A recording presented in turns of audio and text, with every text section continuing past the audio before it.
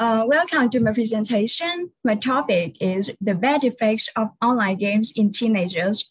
The reason why they choose teenagers because teenagers are those young and innocent, so that they must have someone to be a guide to instruct them in the life.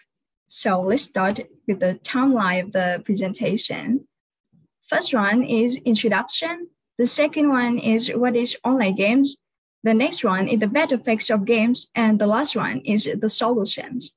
Let's go with my introduction. My name is Nguyễn NGọc Lan Chi. I'm 14 years old. I'm from VB Education, which is located in Hanoi City.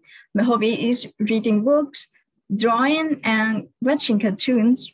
Now we will go with the main topic of my presentation today, the bad effects of online games. First one, to physics.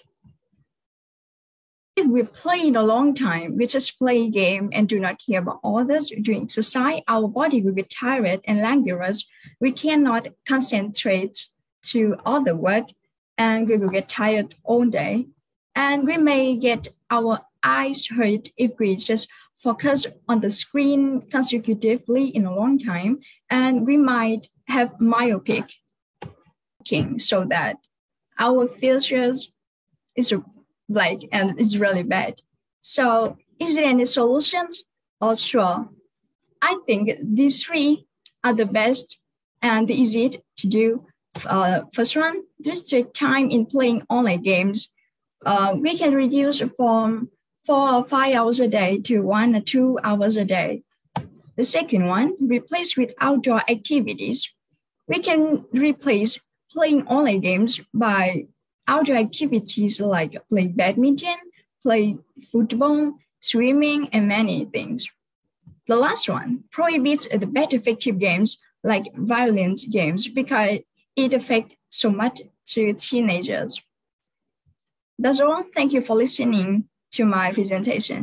Lan Chi của chúng ta đã hoàn thành phần thi của mình và Lan Chi đã sẵn sàng để bước vào phần thi đấu của mình ở phần thi vấn đáp với giám khảo Kieran chưa? Dạ rồi ạ.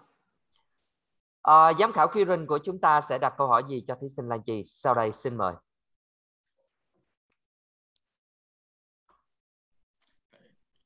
Can you tell me two benefits of online games?